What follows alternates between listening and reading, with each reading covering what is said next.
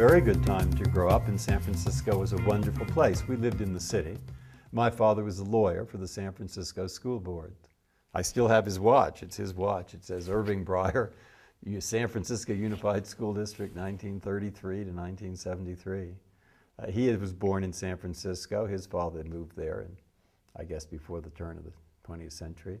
My mother was from St. Paul. She'd moved out. I had one brother who was younger.